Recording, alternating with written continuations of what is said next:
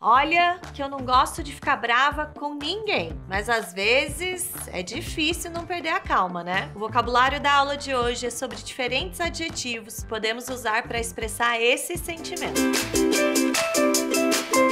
Number 1, angry. Brava, bravo. Cuidado para não dizer brave para dizer bravo, tá? Porque brave quer dizer bravo no sentido de corajoso ou corajosa. Para dizer bravo no sentido de nervoso, use o adjetivo angry. Don't be angry with me, Julie. I was trying to help you. Não fique brava comigo, Julie. Eu tava só tentando ajudar. Don't be angry with me, Julie. I was just trying to help. You're angry with me. You're angry with me. I'm not angry with you. I'm just disappointed. Eu não tô brava com você. Eu estou apenas desapontada. I'm not angry with you. I'm just disappointed. Angry. With who? Angry.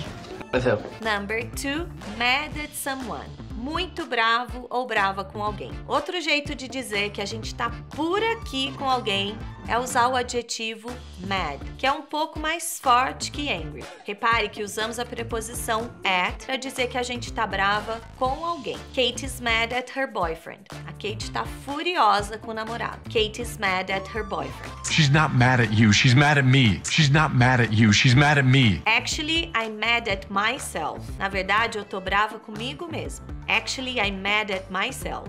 Are you mad at me? Yes, I'm mad at you.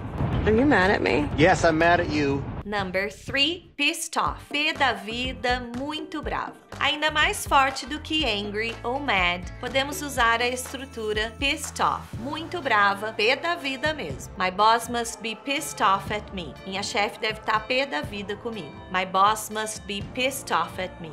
You pissed off at me? I'm not pissed at you. You pissed off at me? I'm not pissed at you. Bruce is pissed off at his brother. O Bruce tá muito bravo com o irmão dele. Bruce is pissed off at his brother. I'm pissed off. I'm pissed off. Number 4, furious. Brava, furiosa. She got furious and then she left. Ela ficou furiosa e depois foi embora. She got furious and then she left. I'm furious.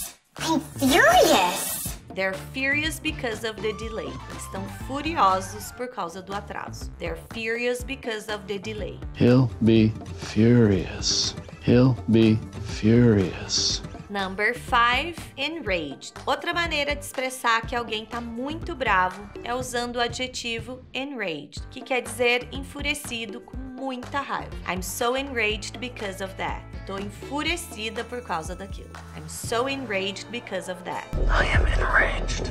I am enraged. They got enraged during the trip. Eles ficaram muito bravos durante a viagem. They got enraged during the trip. I was enraged. I was enraged. Curtiu essas dicas? Então deixe nos comentários uma frase curtinha usando algumas das estruturas da aula de hoje. See ya!